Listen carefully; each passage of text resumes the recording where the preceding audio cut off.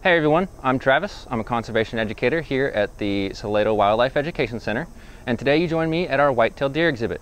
And we're going to take a look back at Kentucky's deer population and our herd health, and how legal, regulated hunting seasons played a part in that development of our herd. Today, it's hard to think of a deer as being a rare sight to see in Kentucky. Most people have probably seen one along the highway, in their backyard, here at Salado, or if you're a hunter, somewhere out in the woods. That wasn't always the case though. In the 1940s, the total population of whitetail across the whole state was only 2,000. This was due almost entirely to overhunting and habitat destruction. So in 1946, the recently recognized Kentucky Department of Fish and Wildlife Resources offered its first ever extremely limited deer season that fall. And those limitations on the hunting season continued for about 20 years. In the 1960s, the deer population had risen to an estimated 35,000 across the whole state.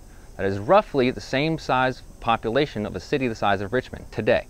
Now, it was at this time that the Department of Fish and Wildlife decided we needed to escalate our efforts, and in partnership with the Wisconsin Department of Natural Resources, Kentucky Department of Fish and Wildlife began trapping and relocating deer from Wisconsin to Kentucky. These relocation efforts continued for the next 30 years, and the first harvest during those 30 years of over 10,000 deer was in 1981. The stockings continued until the final year of 1999, and that stocking took place in Perry County, Kentucky. Today, as we stand here, the total population of whitetails across the state is estimated at about 1 million.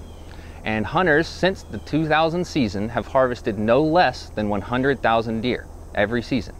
The reason for this success is well-regulated and legal hunting seasons overseen by the Kentucky Department of Fish and Wildlife Resources. Now, our hunting season runs from September to January, depending on the type of equipment you are using to hunt. The timing for these seasons are important for two main reasons, for the hunter and for the deer. It is important for the hunter because it gives us the best chance to encounter a deer during the fall seasons. It is the deer's breeding season, also known as the rut, so it gives you the highest chance to encounter a deer.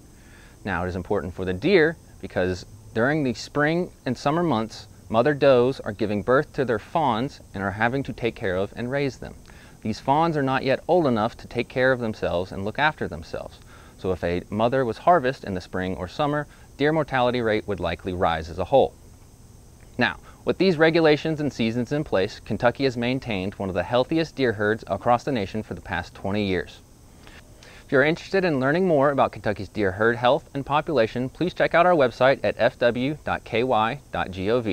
And if you plan on participating in our hunting season this fall, as a reminder, you must have a completed hunter education course, a proper license and permit to hunt in the state of Kentucky. While you're out there, please remember to always point your bow or firearm in a safe direction.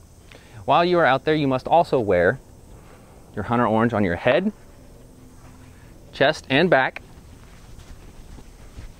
If you do harvest a deer, you must also telecheck your deer that same day.